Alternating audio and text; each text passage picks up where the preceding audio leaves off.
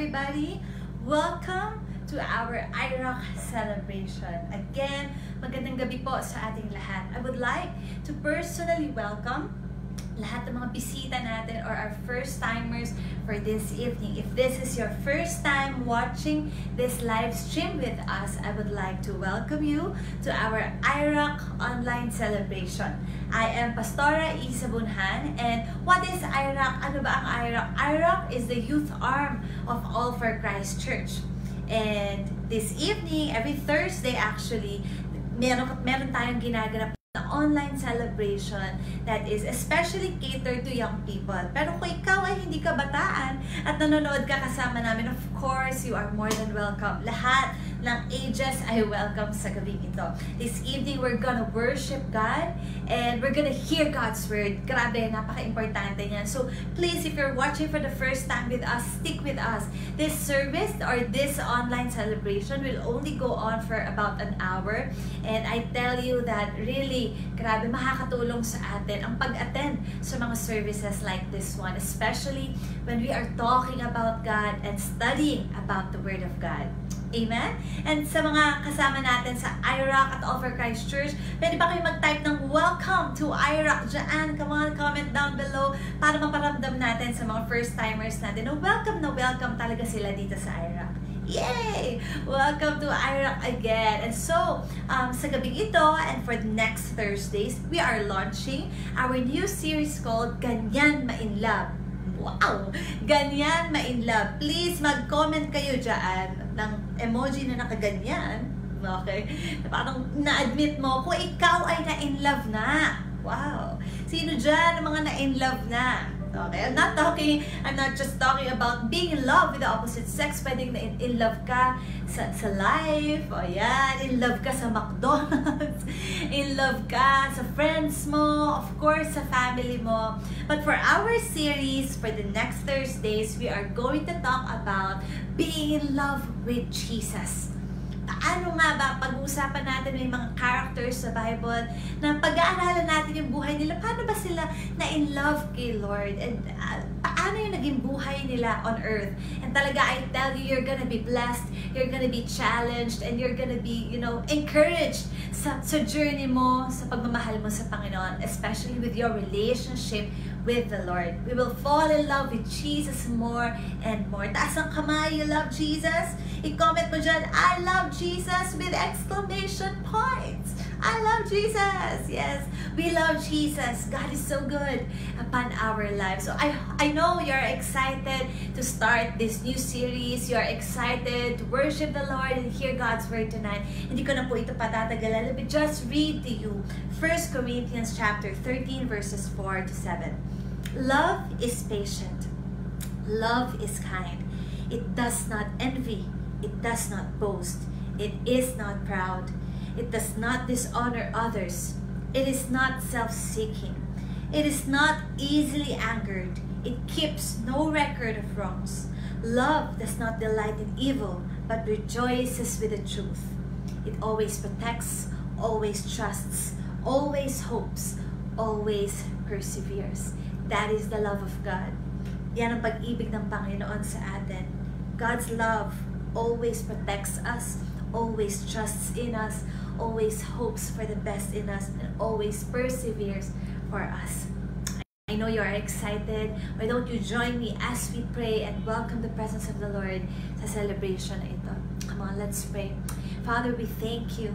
Thank you for your love. Oh, so powerful, magnificent, amazing love that you have for us. Salamat po, Panginoon, because your love is available for every one of us who are watching this live stream today. And I pray, Lord God, that this celebration, this online celebration, will not end without us feeling and experiencing that powerful love. Lord, let your love overflow. Let your love come down on us, O God. Maranasan ka po namin sa gabing ito. Minister to us, Lord. Speak to us personally, O Lord, through this series and through your word tonight. Father, we thank you. We honor you this evening. Lord, ikaw po ang worthy at deserving ng lahat ng papuri at pagsamba. And Lord, we just choose, Lord, today and always Even in the midst of this crisis, we will choose to praise you, to worship you, and love you more than anyone else. In Jesus' mighty name, Lord, we welcome your presence. We welcome you. Come, Lord God, come. In Jesus' name, amen. Amen. Let's worship the Lord.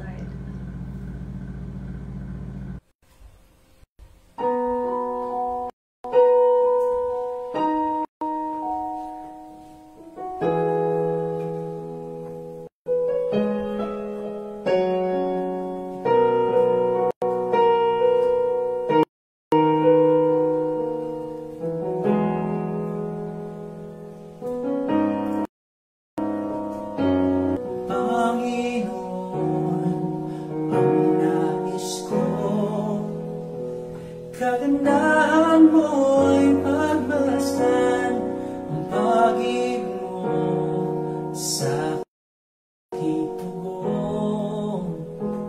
Kailan ay di pababayaan sa iyo lamang,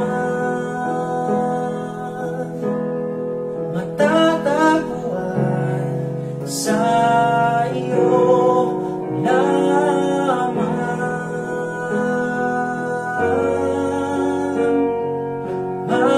mananatili sa iyong lilim at sasambahin ka sa dakong lihim.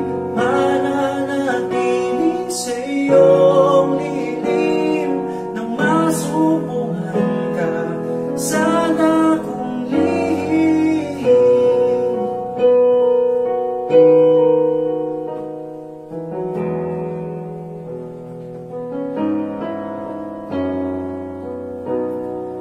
Panginoon, ang ngalan mo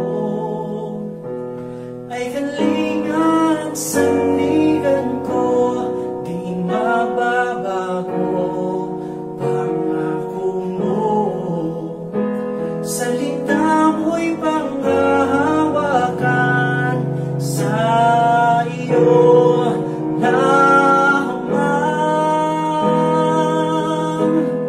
matatagpuan sa iyo lamang,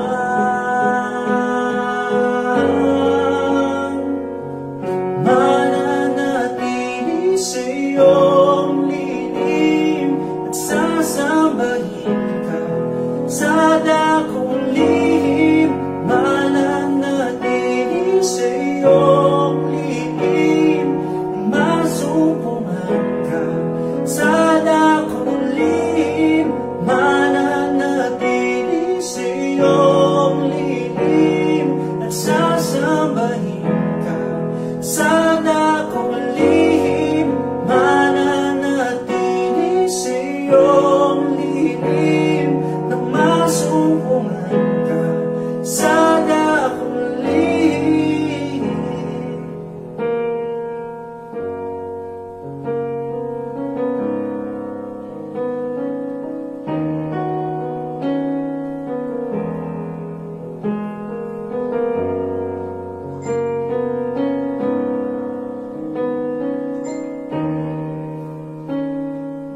Ang papuri ko ay tanging sa'yo, sa'yo lamang inialay.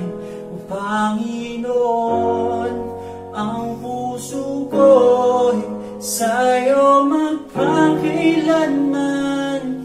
Ang papuri ko ay tanging sa'yo, sa'yo lamang inialay. Panginoon, ang puso ko'y sa'yo magpakailanman. Ang papuri ko ay tanging sa'yo, sa'yo lamang inialay. O Panginoon, ang puso ko'y sa'yo magpakailanman. Mananatili sa iyong lilim at sasambahin ka. Sa dakong lihim, mananatili sa iyong lihim at masumpungan ka. Sa dakong lihim, mananatili sa iyong lihim at sasambahin ka. Sa dakong lihim, mananatili sa iyong lihim nang masumpungan ka. Sa dakong lihim, ang papuri ko ay tanging sa'yo. Sa'yo lamang inialay, O Panginoon, ang puso ko'y sa'yo magpakailanman. Ang papuri ko ay tanging sa'yo. Sa'yo lamang inialay, O Panginoon, ang puso ko'y sa'yo magpakailanman. Mananatili sa iyong lihim at sasambahin ka. Sa dakong lihim, mananatili sa iyong lihim at sasambahin ka. Sa dakong lihim.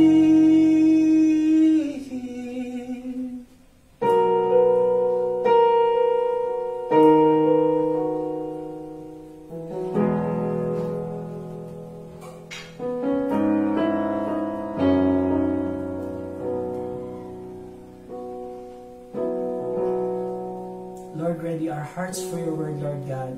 Open hearts, open ears, and open minds, Lord. Change us, O Lord. In Jesus' name we pray. Amen and amen.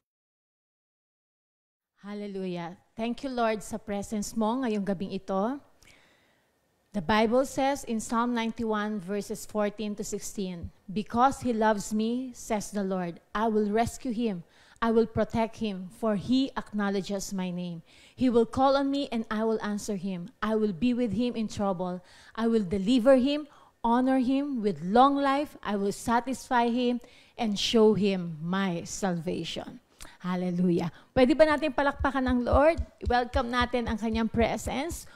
Welcome to ACC IRAC Celebration, online live streaming, and lahat ng ating mga radicals ay wini-welcome natin ngayon. Welcome ang bawat isa sa inyo and good evening. Kung meron kang katabi, nakasama mo ngayon na nagjo-join sa live streaming natin, batiin mo ng magandang gabi or good evening. By the way, I am Pastora Lynn Caballero of ACC Taguig. And pwede bang samahan niyo ako in a short prayer bago po tayo magsimula? Lord, nagpapasalamat po kami sa napakagandang araw na ito na pinagkaloob niyo po sa amin. This is your day, O God. And tonight, we just want to welcome your presence, O Lord, sa aming kalagitnaan. Salamat sa bawat radicals or any member, O Lord, na naka-tune in ngayon, and even our VIPs, O God. Lord, salamat sa bawat isa, O God. Naniniwala ako nang mangungusap ka sa bawat isa sa amin ngayon. Thank you, God. Thank you for your words. In Jesus' name we pray. Amen and amen. Amen. Okay, meron tayo ngayong bagong IRAC series. Ang tawag dito, or ang pinaka-topic natin, ay tinawag na Ganyan Ma-in-Love. Okay? With a B, not with a V. Okay? Ganyan Ma-in-Love. Okay, ibig sabihin nito, yung ma-in-love, yun lang yung expression na ginamit, pero ang ibig sabihin talaga nito is ganyan ma-in-love. Okay? With a V na. Okay, huwag kayo malilito, ha? Kaya, ganyan ma-in-love, alam ko, hango lang to sa inspiration ng Huling El Bimbo. Okay, narinig ko lang dun sa IRAC Good Vibes last Tuesday na dito ata nakuha yung inspiration nito sa Huling El Bimbo. Alright? Sino nakapanood nun? I'm sure, sana nakapanood kayo kasi free yun. Okay? Ngayong quarantine, laging nagbibigay ng mga free streaming, yung mga musical natin. Magandang panoorin yung mga Radicals. Alright? So, ganyan ma-in love. Hahanguin natin ang ating pag-uusapan ngayon sa Genesis chapter 22, yung verses 1 to 6, and then merong part 2, yung verses 7 hanggang sumusunod. Okay? Pero yung 1 to 6 muna tayo. Okay, samahan niyo ako sa pagbabasa ng Bible. Ready na ba yung inyong mga tablet, mga gadgets, o kaya mas maganda yung book mismo kung meron kayo mga Radicals. We encourage you, kahit merong ipa-flash sa screen, makikita nyo, maganda para na meron kayong sinusundan. Alright? Para makakapag-notes kayo, makakapag-highlights kayo doon sa mga Bible nyo. Sabi sa Genesis chapter 22 verses 1 to 6, the story of Abraham and Isaac. After these things, God decided to test Abraham's faith. God said to him, Abraham. And he said, yes. Then God said, take your son to the land of Moriah and kill your son there as a sacrifice for me. This must be Isaac, your only son, the one you love. Use him as a burnt offering on one of the mountains there. I will tell you which mountain. In the morning, Abraham got up and saddled his donkey. He took Isaac and 2 servants with him. He cut the wood for the sacrifice. Then they went to the place where God told them to go. Traveled 3 days. Abraham looked up and his sons he going.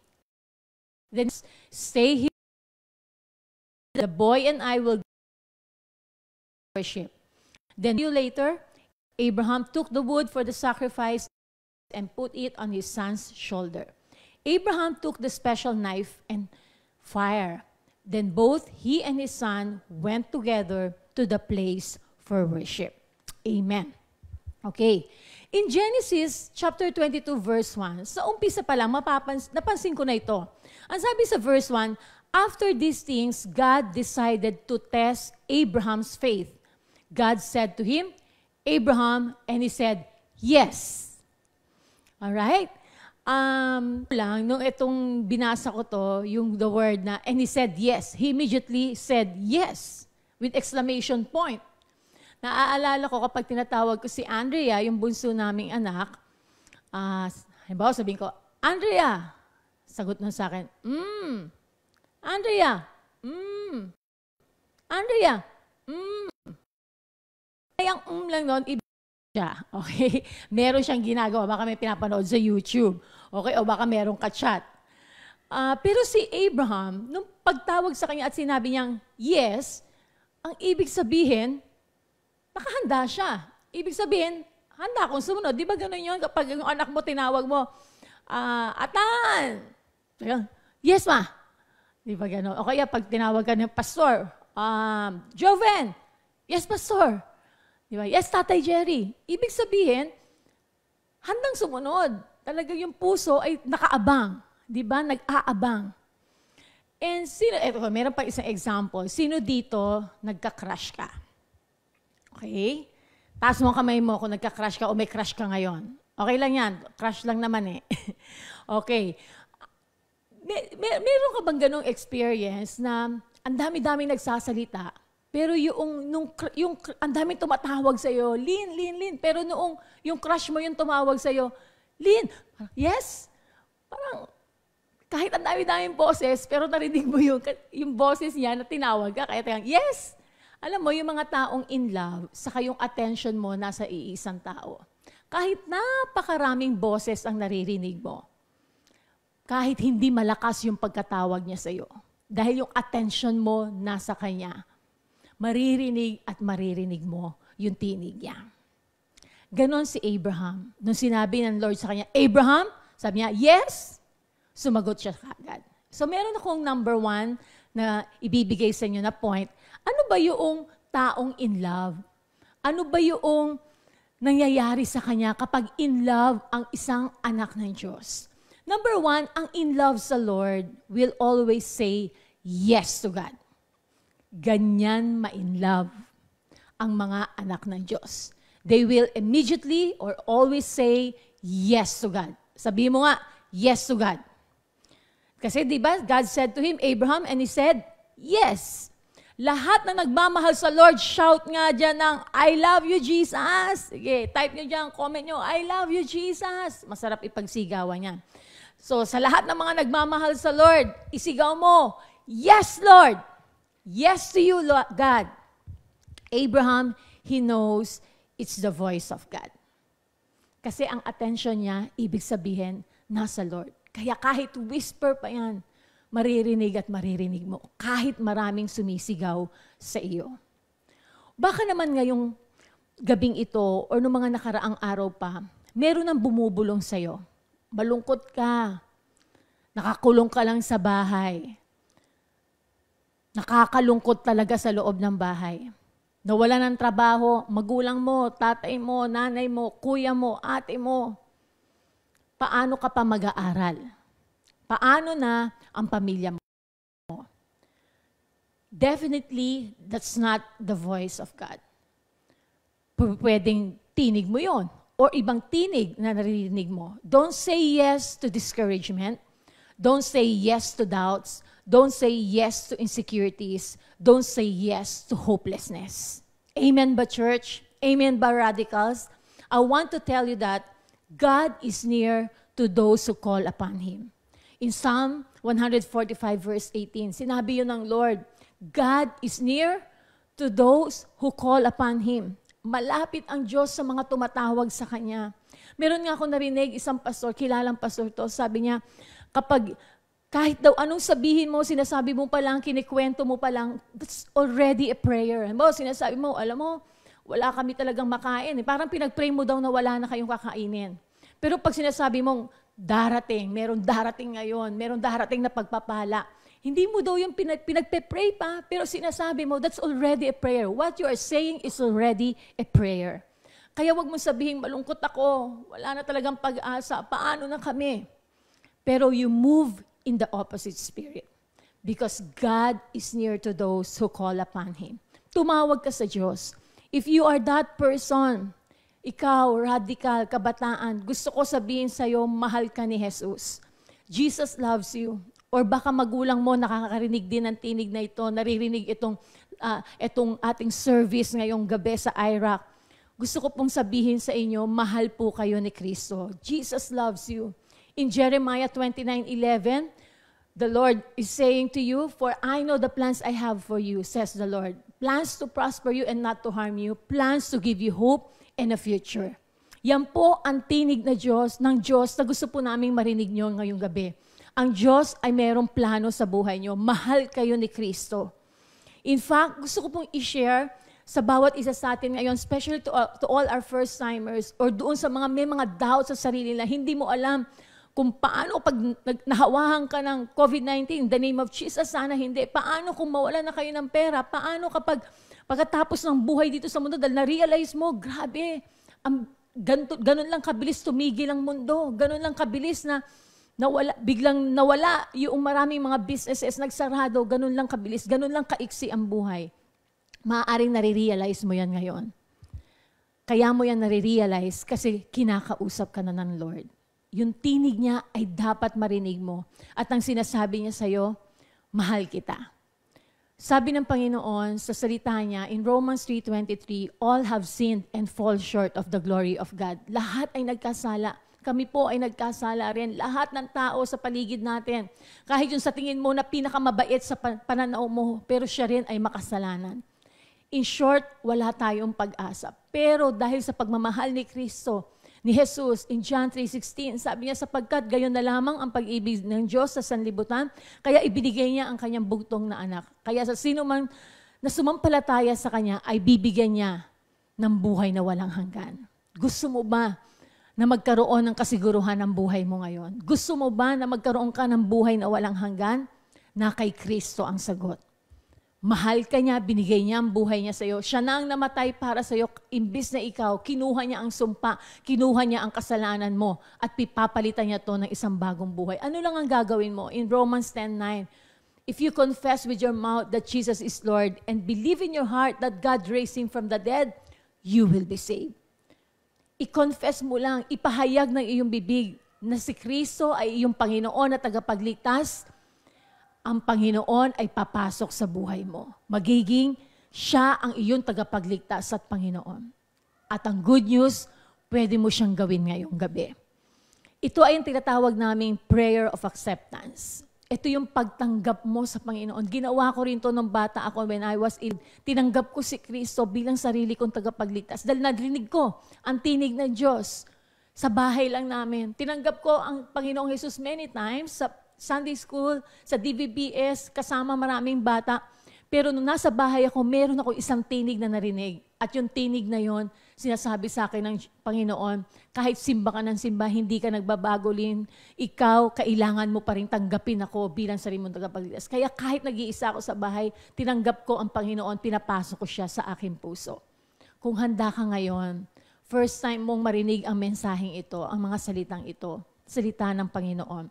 Inaayayahan kita na ipikit mo ang iyong mata, yumuko ka, at sabayan mo ako sa panalangin ito. Sabihin mo, Panginoong Jesus, humihingi po ako ng tawad sa lahat ng kasalanan na nagawa ko po laban sa inyo. Patawarin niyo po ako, Jesus. Sa gabing ito, binubuksan ko ang aking puso. Tinatanggap kita bilang Panginoon at tagapagligtas ng aking buhay. Salamat, Jesus, sa buhay na walang hanggan. In Jesus' name, Amen. Amen. Pwede ba nating palakpakan yung lahat ng mga tumanggap kay Lord? Sinabi itong prayer na ito. Yes! Praise the Lord. Ang ibig sabihin yan, from the kingdom of darkness, nalipat kayo to the kingdom of light. Kayo ngayon ay kapamilya namin. Kaya pwede nyo kaming tawaging ate, kuya, nanay, tatay, kasi magkakapamilya tayo, magkakapatid na tayo sa Panginoon. Kung ikaw ay merong kasama dyan, ka-join mo na uma-attend ng live streaming, sumama ka sa kanya kapag merong Zoom meeting. Okay, uso ng Zoom ngayon. Pag merong mga video, nag-Skype kayo, nag-online meeting, sumama kayo doon. At kapag may kumausap sa inyo, kailangan yung merong kausap na pastor, sabihin nyo lang dyan sa inyong katabi, sa kasama nyo. And we are happy to connect with you. Alright? So congratulations. Congratulations dun sa lahat ng tumanggap sa Panginoon. Okay, right now, and then, in verse 2, sabi doon, gusto kong i-take note nyo ng Genesis chapter 22. Then God said, take your son to the land of Moriah and kill your son there as a sacrifice for me. This must be Isaac, your only son, the one you love. Use him as a burnt offering on one of the mountains there. I will tell you which mountain.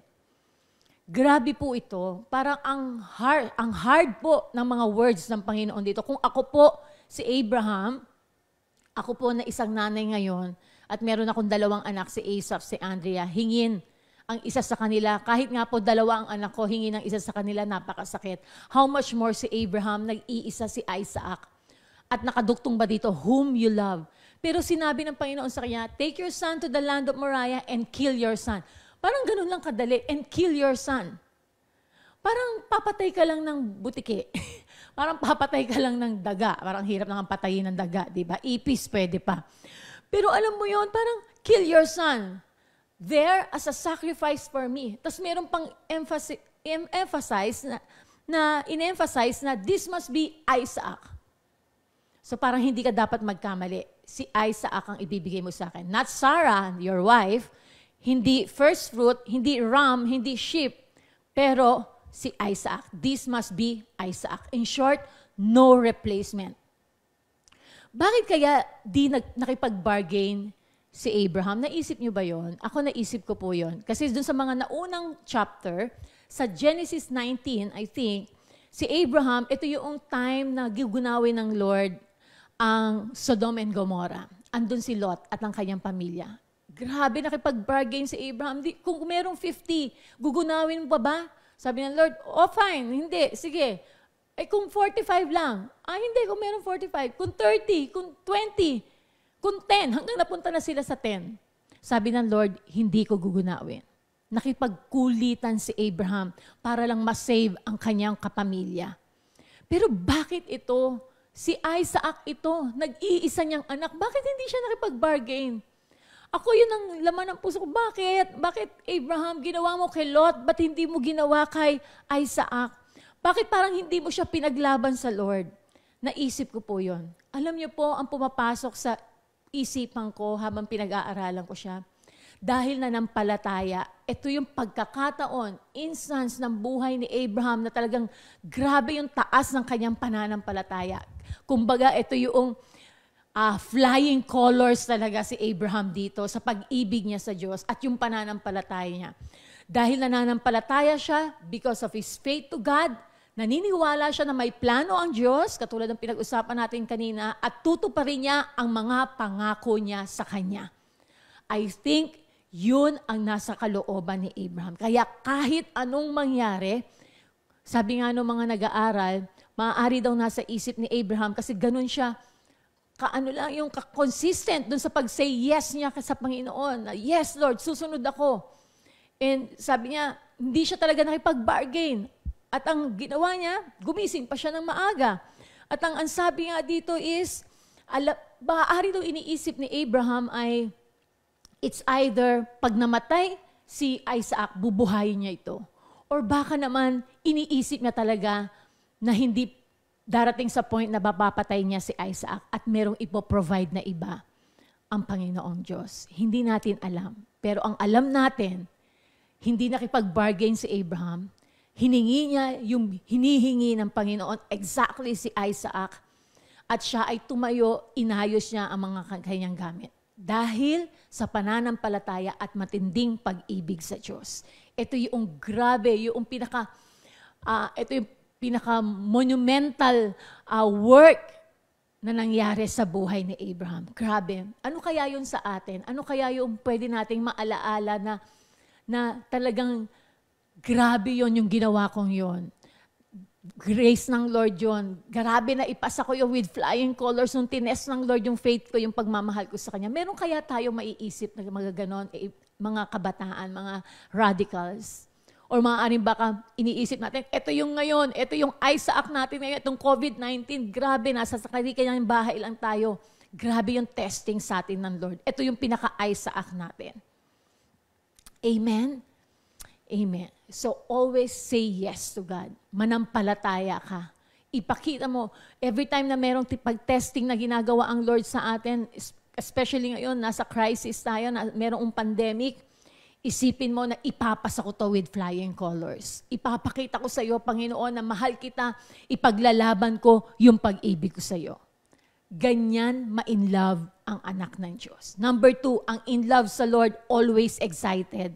Sabi, sa verse 3, in the morning, Abraham got up and saddled his donkey. He took Isaac and 2 servants with him. He cut the wood for the sacrifice. Then they went to the place where God told them to go. Ang in love sa Lord, always excited. Bakit? In the morning. Kasi kung hindi siya excited at gustong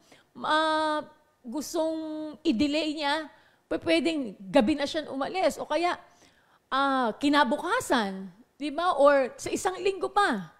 Pero in the morning, sa ibang version, early in the morning, Abraham got up and saddled his donkey. Ano ba ibig sabihin nito? Excited si Abraham patayin si Isaac? Of course not.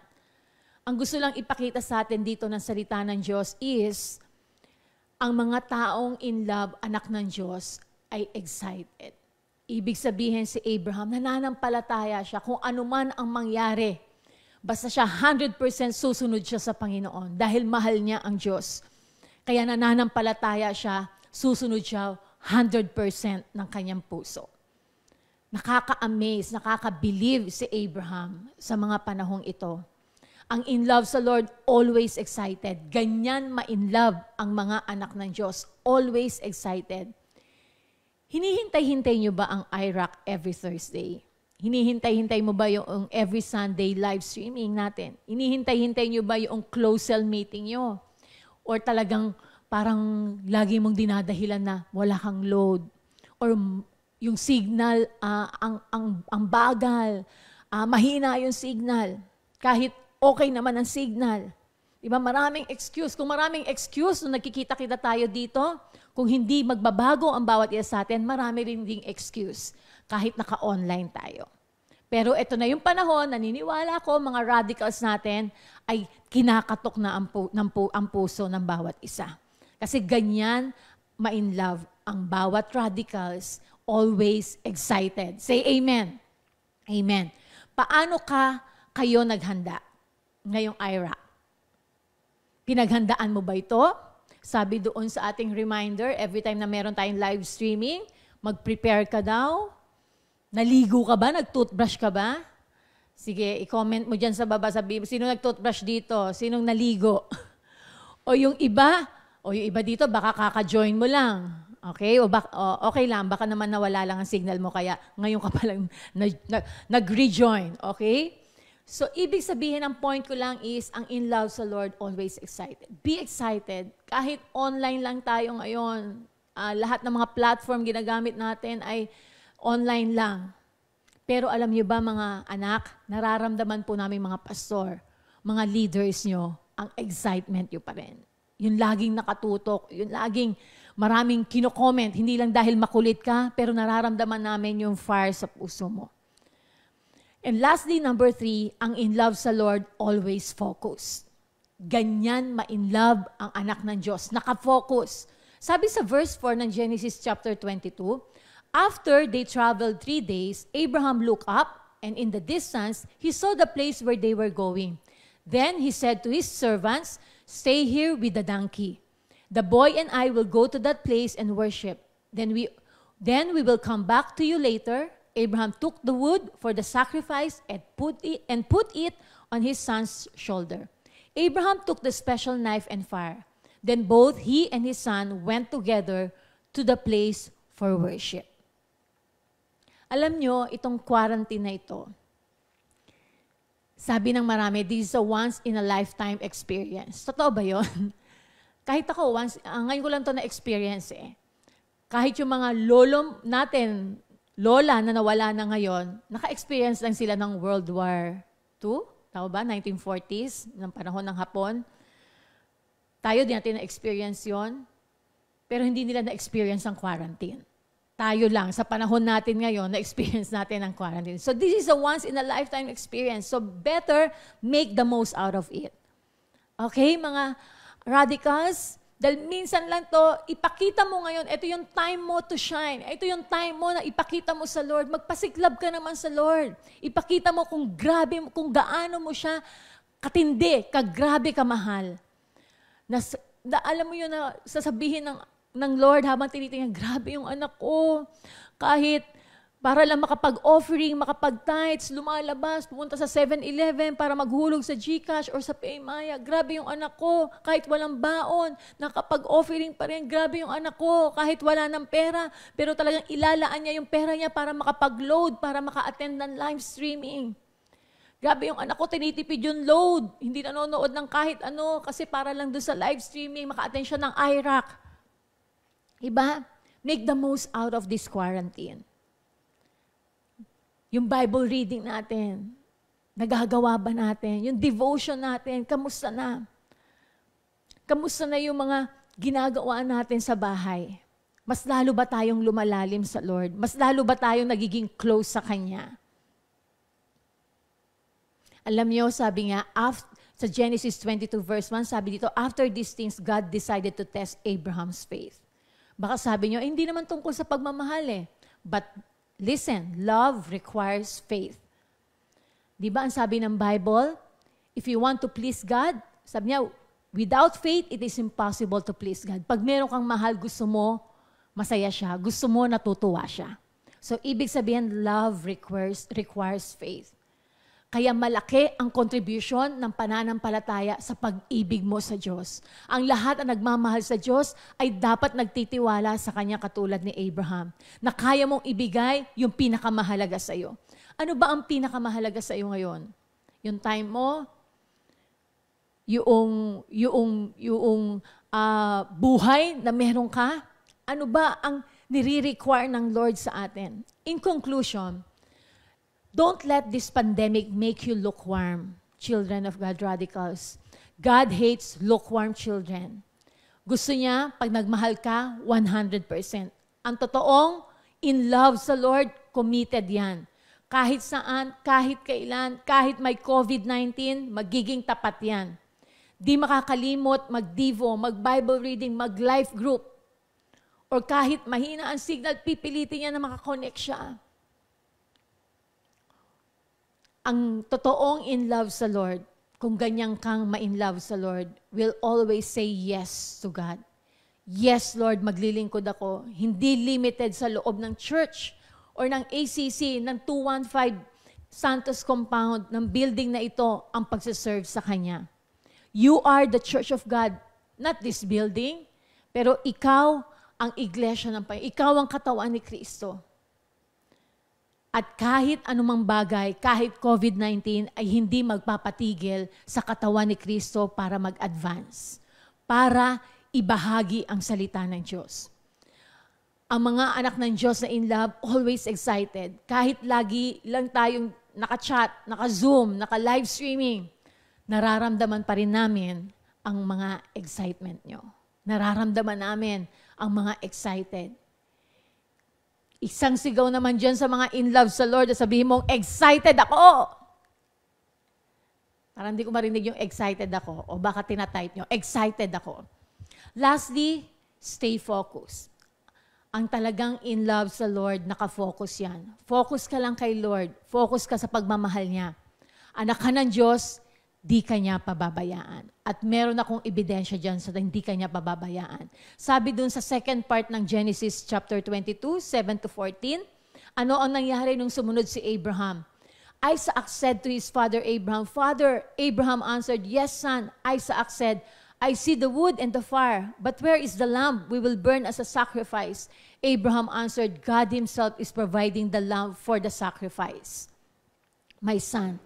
So both Abraham and his son went together to that place. When they came to that place where God told them to go, Abraham built an altar. He carefully laid the wood on the altar. Then he tied up his son Isaac and laid him on the altar on top of the wood. Then Abraham reached for his knife to kill his son. But the angel of the Lord stopped him. The angel called from heaven and said, Abraham, Abraham. Abraham answered, Yes. The angel said, Don't kill your son or hurt him in any way. Now I can see that you do respect and obey God. I see that you are ready to kill your son, your only son, for me. Then Abraham noticed a ram whose horns were caught in a bush. So Abraham went and took the ram. He offered it instead of his son as a sacrifice to God. So Abraham gave that place a name, the Lord provides. Even today, people say, on the mountain of the Lord, He will give us what we need. And even today, people of God, we can say, even not to that mountain, but we can say to ourselves that the Lord provides. Amen. Kung meron ka mang pangangailangan ngayon, kung merong pangangailangan sa trabaho, kahit anong pangangailangan, kagalingan, may mga kapatid, mag-anak ka na infected, or merong ibang karamdaman ang iyong pamilya, membro ng iyong pamilya, or ikaw, you are emotionally down, depressed, discouraged, meron ka nang nararamdamang kakaibang kalungkutan sa puso mo, I just pray whatever your needs are, that the Lord will provide for you in the name of Jesus. The Lord can provide. Ang in love sa Lord, meron siyang blessing. Hindi tumigil ang Lord doon. Bukod sa provision, ang Lord ang bahala sa iyo. In Genesis 22:15-18, yung sumunod na verse, the angel of the Lord called to Abraham from heaven a second time. The angel said, You were ready to kill your only son for me. Since you did this for me, I make you this promise. I, the Lord, promise that I will surely bless you and give you as many descendants as the stars in the sky. There will be as many people as sand on the seashore, and your people will live in cities that they will take from their enemies. Every nation on the earth will be blessed through your descendants. I will do this because you obeyed me. Who knows, young people, just like Abraham, naging tapat siya sa pag-ibig niya sa Diyos. Nanampalataya siya sa Diyos. Pinanghawakan niya yung pangako ng Diyos. Kaya ang Panginoon, ang reward sa kanya, tinupad niya ang pangako niya kay Abraham. You know what? Kahit ikaw, kahit ako, we are still part of that sun, of that vision, of that stars in the sky na descendants ni Abraham. We are part of that blessing. We are part of that inheritance. Who knows kung ano yung magiging score mo ngayon, kung ano yung ginagawa mo ngayon, radicals, kung ano yung klaseng commitment na meron ka ngayon, ay makaka-apekto to sa susunod na henerasyon. Makaka-apekto to, makakakaroon to ng epekto sa anak mo, sa apo mo, at sa marami pang apo na duduktong sa buhay na meron ka. Dahil ikaw ay hindi nagpatinag sa COVID-19. Dahil ikaw ay nagpatuloy na umiibig sa Diyos at nananampalataya sa Kanya. Pwede ba natin palakpakan ng Lord? Amen. Amen. Sure ako na ibe-bless ng Lord ang lahat ng Kanyang anak na tunay na nagmamahal sa Kanya. Ganyan ang Lord natin magmahal. Dahil ganyan ka magmahal, ganyan ang Lord natin magmahal. Amen? And gusto ko mag-close dito sa kantang ito, hindi ko naaawitin. Pero ang sabi ng kanta, I think this was composed by Pastor Romel Guevara. Ang sabi doon, mahal na mahal kita, Panginoon. Kailanman hindi kita ipagpapalit. Mahal na mahal kita, Panginoon. Amen. Huwag natin ipagpalit ang Panginoon sa kahit anong bagay. Patuloy natin siyang mahalin. At ipakita natin sa panahong ito, radicals, this is our time to shine. Shine for our love to God. This is our time to shine. Amen? Amen. Palakpakan natin ang Lord. Lahat na nagsasabi ng hallelujah, nagmamahal sa Lord, sabihin mo, Amen. I love you, Jesus. Once again, sabihin mo, I love you, Lord. I love you, Jesus. I will say yes to you, Lord. Yes in serving you. Yes in obeying you. Yes in loving you. I will stay focused and excited for you. Amen. Amen. Amen.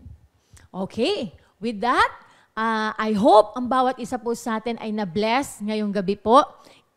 Again, salamat po sa ating mga nag-join sa ating live streaming dito sa IRAC and hope to see you next Thursday. And before Thursday, hope to see you on Sunday. We have an exciting topic, raising up the next generation. Amen? That lesson or topic is for you then, para mga radicals. Okay? And with that, always remember that this is your church, your home. Come and join us every Thursday, every Sunday, live streaming, because we are all for you. We are all for Christ. God bless you, radicals. God bless you. Good night.